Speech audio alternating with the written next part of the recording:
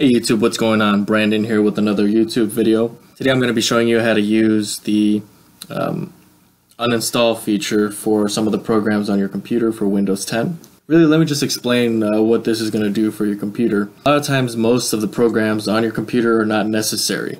A lot of them are just downloaded by default, and a lot of these companies have already just by default, even the antivirus, a lot of these other programs are put on here.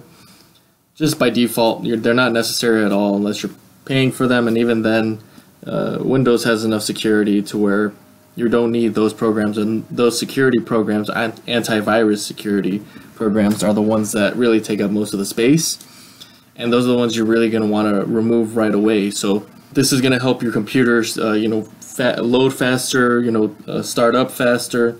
So it's something that you really need to consider doing.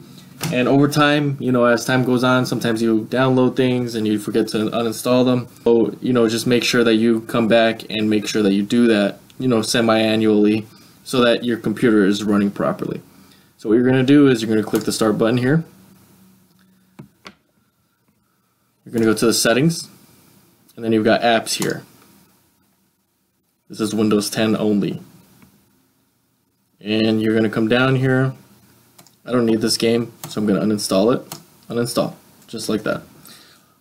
For a lot of these, a lot of times it's going to ask you for the admin password, so you're going to want to make sure to have that. This one, I don't even know what this is. I see it pop up all the time, but I know it's not necessary. So just like this.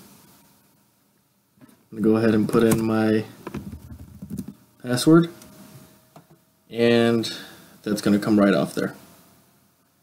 Yeah, so a lot of these, they're not necessary. This is just taking up space. It's taking up, the speed from your computer, and you don't want that. So that's really all it is. As far as what you need to keep and what you don't need to keep necessarily, like a lot of these things, this graphics driver, that's something you do not want to, get rid of. Now, I won't cover that in this video.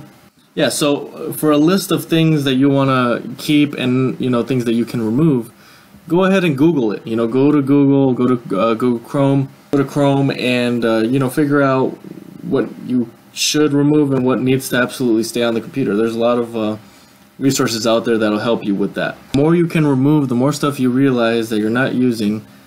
Look at this. This is something from 2008. I don't need that. I just don't need it. So there's a lot of things like this that you can remove, and so that your computer is just running faster. If your computer is really slow and you've got a desktop, you can also buy some RAM from Amazon.com. I'm going to leave a link in the description below for that. So if you were wanting to buy some more memory for your desktop, go ahead and type in the type of desktop you have, and you can find your memory RAM card on Amazon.com. I highly recommend that you do that. Go ahead and check out that link in the description below.